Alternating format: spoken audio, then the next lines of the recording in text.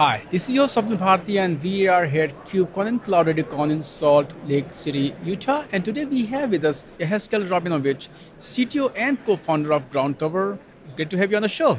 Thanks you. Pleasure being here. It's my pleasure, but this is the first time you and I are talking, so I'm also curious about, since you're a co-founder of the company, tell us a bit about the company. What do you folks do and what challenge, problem you saw in that space which led to the creation of groundcover? Yeah, sure. So basically, groundcover is an observability platform. Basically, it's our dream tool. We spent a lot of years in R&D working with other observability vendors, and we always face the same two challenges. One is the ability to instrument all your application, right? So in order to get traces, you need to instrument all your application. That takes a lot of time and a lot of organizational joint effort. And once you do that, you get to the second problem, which is a huge problem, and that's cost, right? So now you're shipping a lot of data from your environment to some kind of SaaS vendor, and that costs a lot of money. So you start removing observability data from your infrastructure.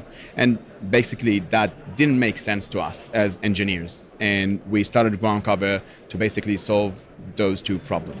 Now, I would like to talk a bit about eBPF. Of course, it has been around for a while, but there may be a lot of folks who don't know about it. So just go do a quick intro to eBPF. eBPF is a Linux kernel technology which allows you to instrument a kernel in a very safe and dynamic way. What it actually means for our customers is that we can deploy our daemon set, and 3 minutes later, they get all their observability signals without changing a single line of code. We call it like the fastest onboarding for the observability platform. Imagine that you run 3 minutes, install a daemon set, and you get everything you need in one place. eBPF allows us to do that and still not involve any of the developers to change their code. That's some kind of a magic of the kernel. Since we are here at KubeCon, so talk a bit about your presence at this event and what kind of traffic you're seeing on your booth, what kind of conversation you are having when you're walking around with analysts and journalists. Yeah, well, first of all, this is our home base, right? We grew up in Kubernetes environment. We really love Kubernetes and we see it as the future. And in a way, the enabler for us to deploy our daemon set and get the sensors in a very fast motion. We're talking for a lot of customers. We're here with a lot of engineers from our team, obviously a little bit of sales and product. And while we're talking with the customers and prospects, we're seeing the same things happening again.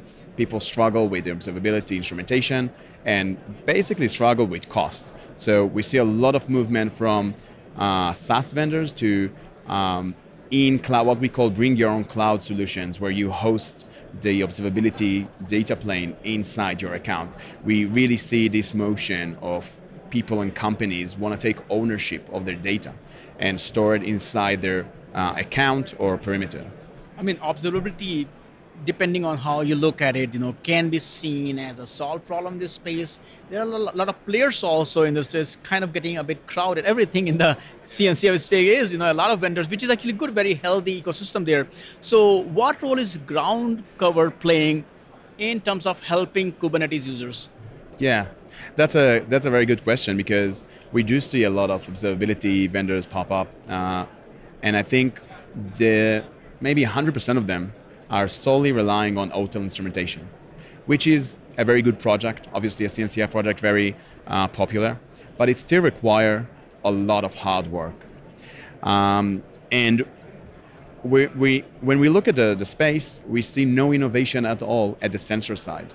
You have the three big vendors out there that most companies, once they get to a certain size, they will move away because it's too expensive or because of privacy and security. And once you move away from those, you basically rely on OTel, which is still work in progress and still hard task to implement, especially for big enterprises where they need to coordinate all the organization. We started seeing eBPF sensors are very, very strong in the security field and networking field, obviously, but we haven't seen any big players in the observability. domain that actually take eBPF to the edge and rely on it for all the signals. And basically, this is what groundcover is trying to do. We try to innovate in the sensor side. We aggregate a lot of the data that we collect from the eBPF and minimize the volume of data that we transfer to make the whole observability data plane much more reasonable, much more economical, makes sense. What kind of trends, patterns you are seeing evolving in the observability space? Because the Kubernetes adoption, I mean, of course, it has been in production for so many years, been 10 years of Kubernetes, but just like Linux kernel, new use cases emerge, and those use cases bring their own challenges. So what kind of pattern you're seeing in this space? Yeah, I think we're seeing much more of jobs inside Kubernetes, so ephemeral workloads that goes up and down. That makes really hard in terms of observability because that creates a lot of cardinality, which in terms makes it very expensive. We do see a lot of GPU with the age of era of AI become de facto like very common inside Kubernetes clusters. That brings another challenge, right? You need to understand how to monitor another hardware in a way. And those advancements of technology not always come along with the observability that needs to be done. So we see a lot of those use cases in Kubernetes actually driving us to implement more and more features from the eBPF. So that's really challenging and very interesting. And when we look at this observability, the size is growing. There may be also concern, where is that data going? Can you talk about how groundcover deals with that? The way we handle that is basically we're not another SaaS solution. We understand that observability data should be kept inside your account from perspective of security and privacy, but also in terms of cost and efficiency of sending data with egress to another vendor.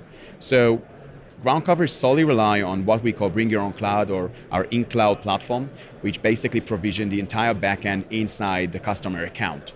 And therefore, we can allow ourselves not to charge you by volume, which make us really align with our customer needs. We don't want them to send data they don't need.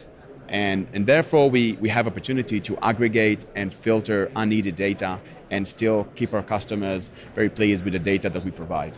Jess, thank you so much for joining me today. Talk about groundcover, the company, and how you are solving the problem for this ecosystem. Thanks for those great insights, and I would love to have you folks back on the show. Now we are connected, so I would love to have you back on the show and to see what else is going on at the company. But I really appreciate your time today. Thank you. Thank you so much. It was a real pleasure, and looking forward to meet you again.